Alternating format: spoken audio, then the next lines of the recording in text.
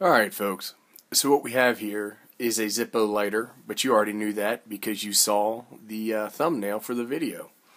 What I want to do is I want to open this box up, get this lighter out, and take a look at it and talk about it a little bit. But before I do that, why don't y'all go grab yourself a nice cold beer, come on back, and we'll get started.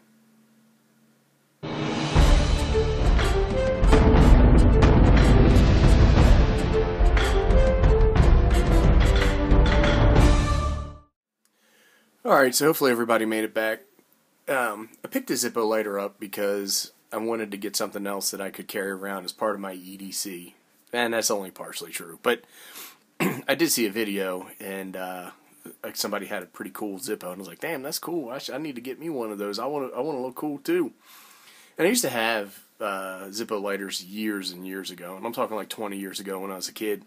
But I stopped using them when I really got into smoking cigars seriously because what I found is that the fluid, and I got some Ronsol oil or lighter fluid here. We're going to go ahead and we're going to put it in here and get this thing going.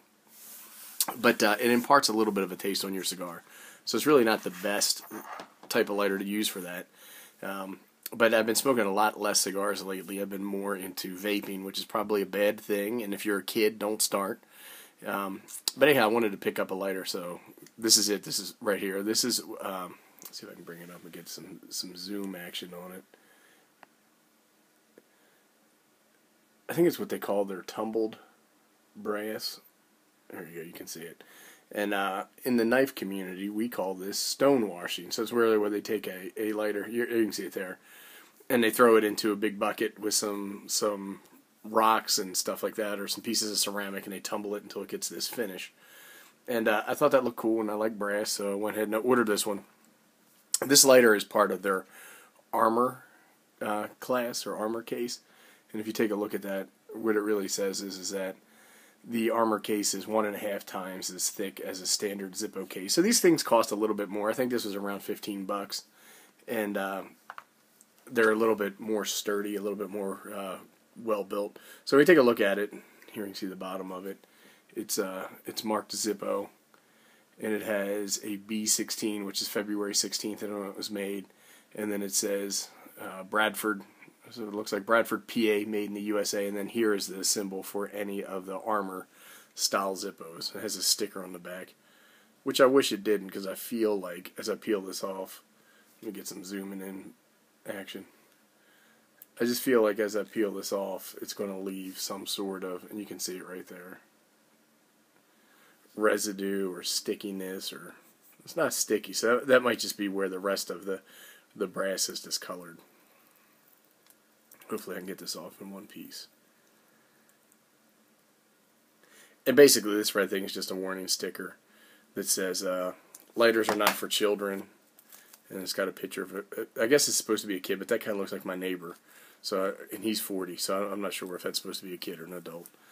It comes with an instruction manual, but if you watch any of my other videos, you know we don't read instruction manuals. So here's a lighter. The insert is brass as well, which I think is kind of extra cool. Here it is, if you take a look at it. And this was made, it looks like it's got a B16 on there as well. I don't know if that's going to come across or not. But there you go. Now, when you take a look at the inside of this lighter, it says lift to fill. So we're going to lift this up, and we're going to put some of this Ronson oil in here. But before everybody gets worked up and says, you're supposed to use Zippo fuel and all that stuff, Zippo bought Ronson. So right here it says it's Ronson and Ronsol are registered trademarks of Zippo Manufacturing Company. So let me go ahead and see if I can get this open. And I can't. So let me see if I can grab a tool or utility to go ahead and get it open. And that's not going to work. There we go. We're gonna go ahead and we're going to use this.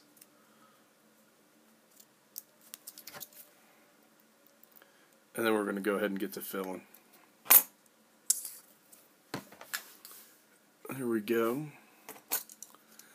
And then this thing's actually countersunk a little bit. When I remember having Zippos before, they weren't as far down as that, but I'm not sure it really matters. And this is like a piece of felt or something.